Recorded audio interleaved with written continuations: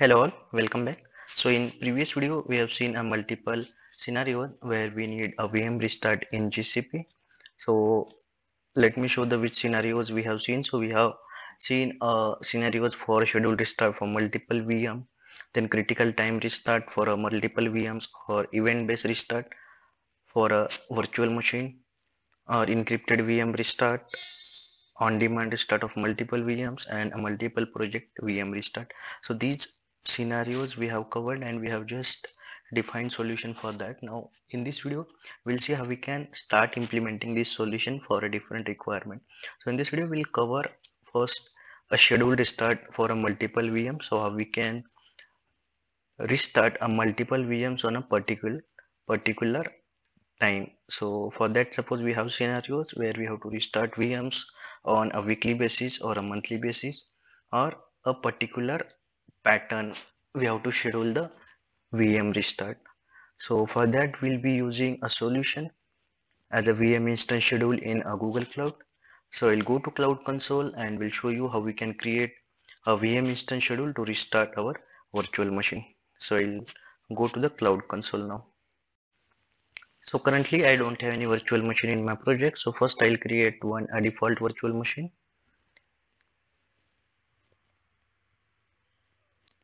So I'll create without any much configuration. So I'll simply create in central one. I'll keep name also as it is. I'll simply click on create. So I am not worrying about a networking or firewall for this demo because we are not using that.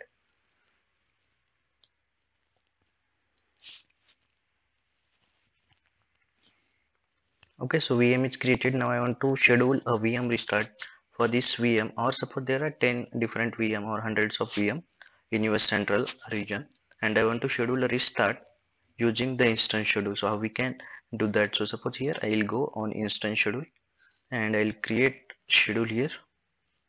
I'll just give the name as USC1 for US central one, and I can just give name USC1 restart. Why I'm using the region here?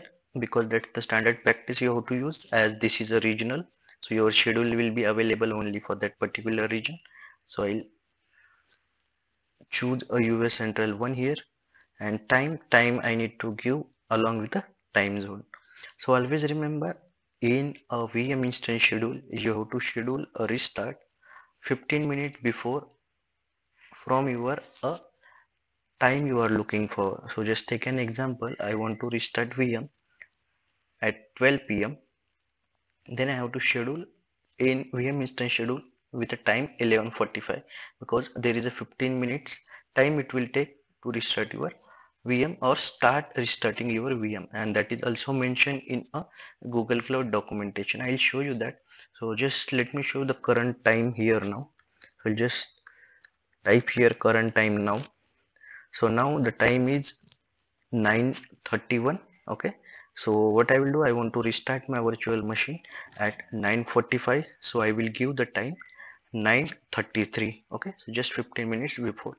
So first I'll give the time here, stop time, so I will give 9:45. Oh sorry, 9:33 I will give, so it will restart after 15 minutes. And start time, I want to restart, or I want to start, suppose I will just take 11 because I don't want to wait till start time. So I will just mention 11, but we have to give in a 24-hour format. So for 9 I have to give as a 21. Okay, I'm not able to click here. Okay, so here I have to give 21:33, and here I have to give suppose 23. Okay, I'm not worrying about start time. I'll just want to show you if it is getting stopped at that time. And in time zone, if you type IST, it won't show you, so you have to type India, and based on this it will fetch you a Indian Standard Time. Okay, so if you are not giving anything initiate date from which date this schedule should affect, it will take by default. And if you have any requirement to, suppose you want to start this schedule from Monday or something, you can choose the date here. And frequency, so you can use a daily, weekly or monthly. Also one more option, you can also use a cron expression also in this. So I'm not using a cron expression, I'll simply use this input format from here and I'll click on create. So based on this time 21:33, it means 9:33, our VM will start around 15 minutes time. So once we created a schedule, we have to add VM instance to schedule. I'll click on add and we have to select this checkbox. Just added the instance. So you will face this error. So as always, I have told in my previous videos as well.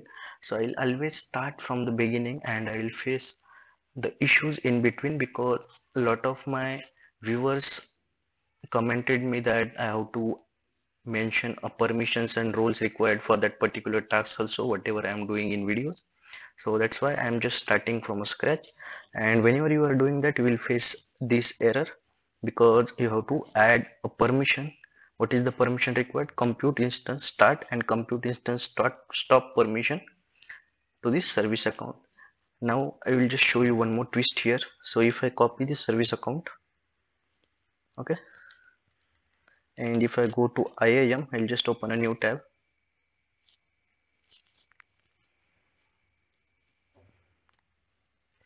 And if I go to IAM,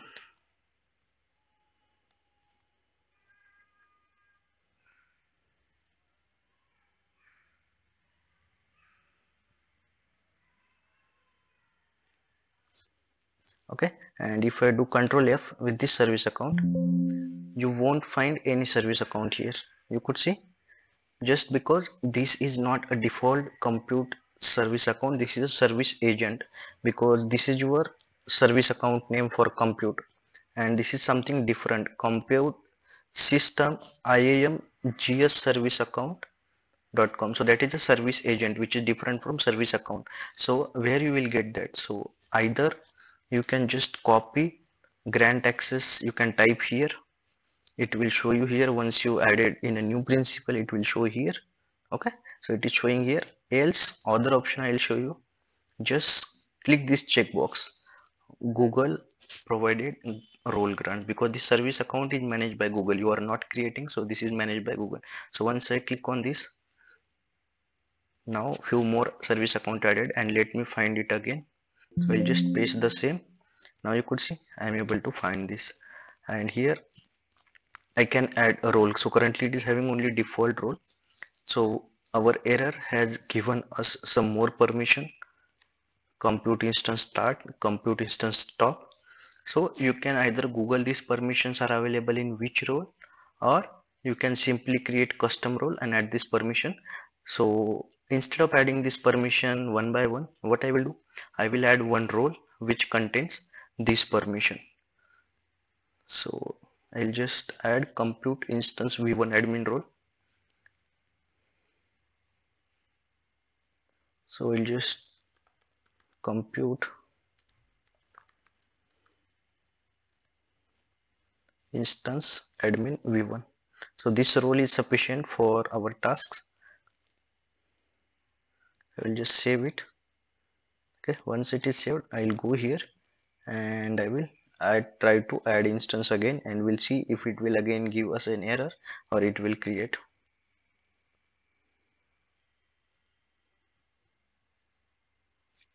Okay, it's successfully added.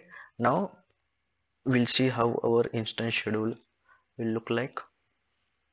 Okay, so 11 p.m. every day and stop time 9:30 p.m. every day. So at this time it should stop, but as I said, it will just delay it by 15 minutes. So it will stopping the VM after 15 minutes of this time. So what is the 15 minutes after this is like 9:48. So I'll wait till 9:48 and I'll show you once VM is stopped.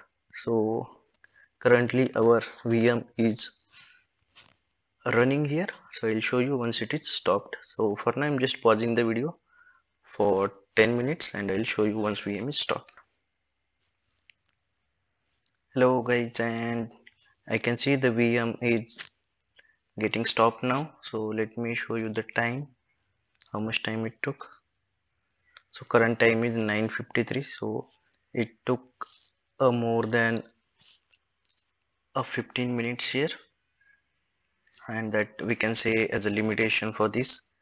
It will take a 15 minutes of a time whenever we are doing a operation or we are creating a schedule. So if your virtual machines are in the same region and mostly in the same project, and even there is a no issue if your VM get restarted even a 5 or 10 minutes later, then this solution you can use as the best solution for your requirement.